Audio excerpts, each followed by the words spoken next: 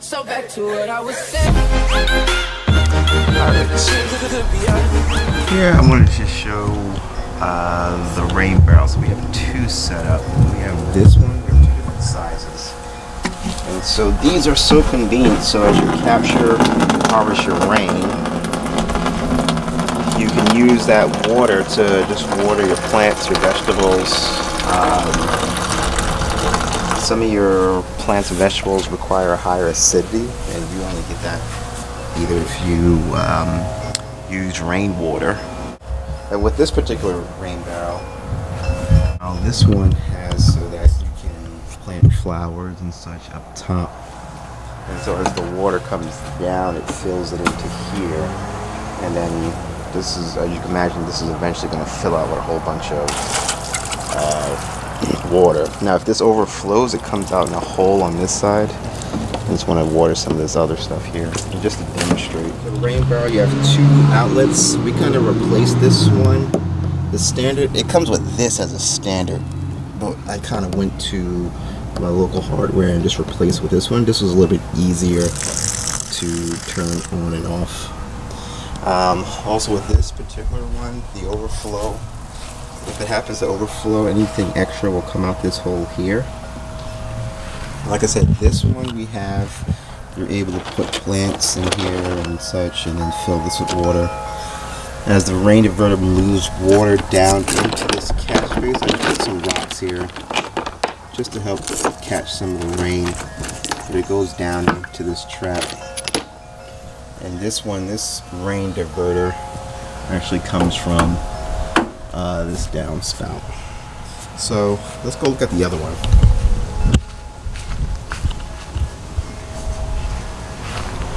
So for this one, so what I'm showing you right now is our 90-gallon rain barrel. And one thing you have to consider is if you have a big rain barrel, you may have to elevate it. And the purpose of elevating it, here I did it on cinder blocks, is if you're going to attach a hose, you got to raise it up a little bit higher to increase that water pressure so you can get that water out of the barrel through the hose to wherever you need to garden your plants.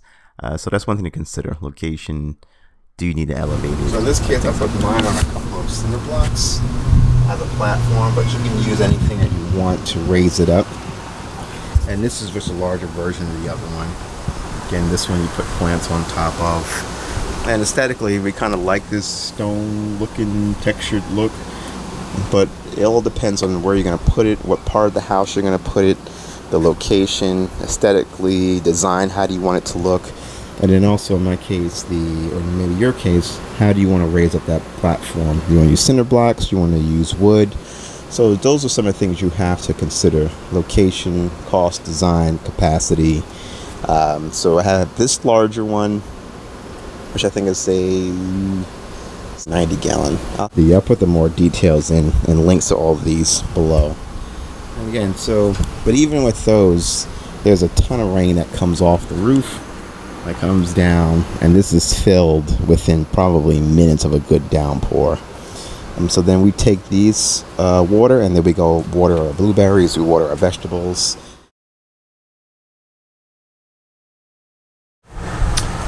Okay, so what we're gonna have to do is we're gonna have to cut this and raise this down, this elbow downspout above here, so that the rain barrel can be filled up at the top side.